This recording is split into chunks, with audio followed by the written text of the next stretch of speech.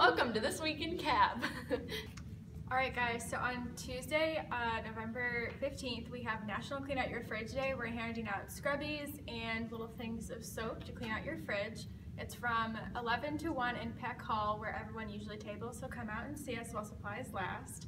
Then on Wednesday, November 16th, from 10 to 2, we have Turkeypalooza. There will be lots of Thanksgiving-themed activities and games. We have Pass the Pumpkin, canned good ring toss, a cranberry bounce. We have turkey bowling, all kinds of really fun things. You get a little punch card, and if you do all of our activities, then you get a free long sleeve shirt. They're very cute and festive and fun, and they're while supplies last, so come out and see us.